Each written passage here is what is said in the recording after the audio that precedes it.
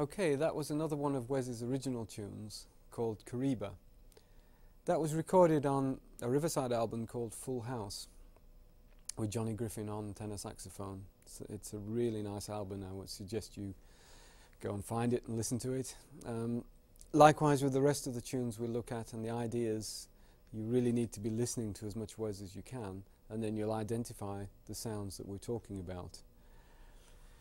The tune we just played, Caribe, of course is dependent upon the minor over the dominant seventh, and we've seen, if you look in the booklet, that we're playing F minor shapes over the B flat 7, we're playing B flat minor shapes over the E flat 7, and then we're treating chord 5 as normal as the F, and chord, at that point, chord 4 as the E flat, but the rest of the way through treating it as B flat minor.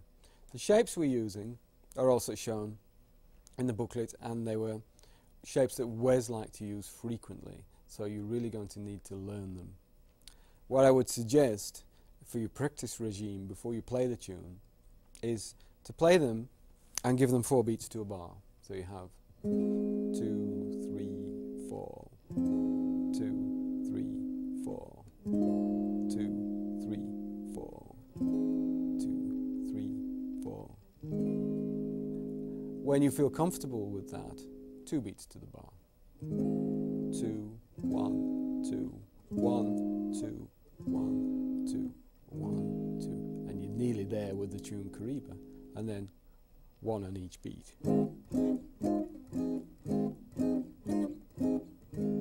And of course, do the same on the B flats, and so on and so forth. Practice them up and down the fingerboard, learn to use them freely. I found in my experience as a teacher over the years that this chord, with the second finger flattened on 2 strings, seems to be the most problematic, and indeed it is hard to bend that finger backwards. Some people play it using those 2 fingers, and it does have advantages in that you can take a finger away. But of course you can't play any notes above, whereas if you play it this way, you can play higher notes. And things like Joe Pass 2 5s,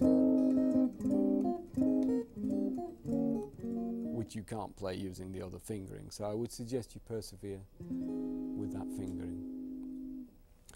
Now, that substitution, which was one of Wes's most popular, was using the minor over the dominant. Some people call that minorization. It is basically exchanging the 2 for the 5, putting the 2 in place of a 5. Now, of course, we can go the other way. So calling this F minor, we can now treat that as a B flat 9. Of course, the top 3 strings contain the same notes. This is the principle of all chord substitution, that there are notes in common.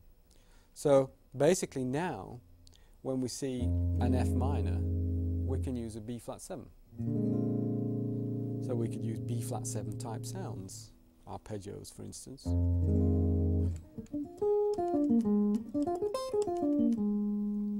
Which is very typical Wes Montgomery sound.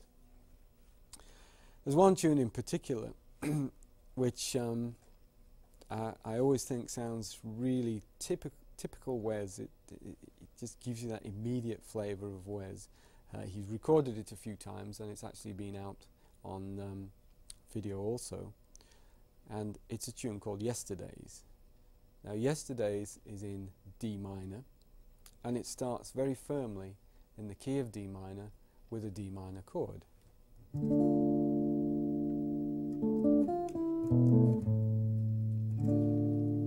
Okay, Andy, shall we play the beginning of Yesterdays? 1, 2, 3, 4.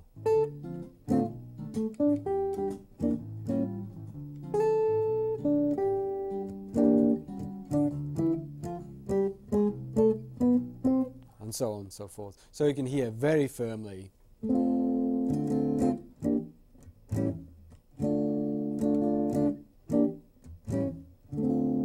that D minor sound. What Wes plays, instead of calling it D minor, if we took a D minor here, on your 10th fret, 10th position, which is a shortened version, of course, of that bar chord, D minor. And we said, well, what ninth shape does that also belong to? It's a G9, which is, of course, a 2 and a 5, interchangeable 2s and 5s.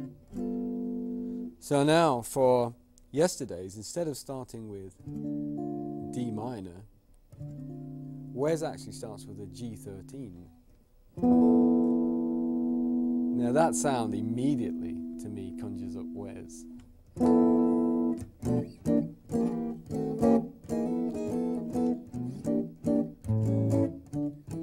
And so on and so forth.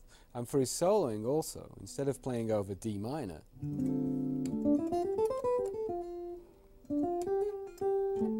he now plays over the G, using G7 arpeggios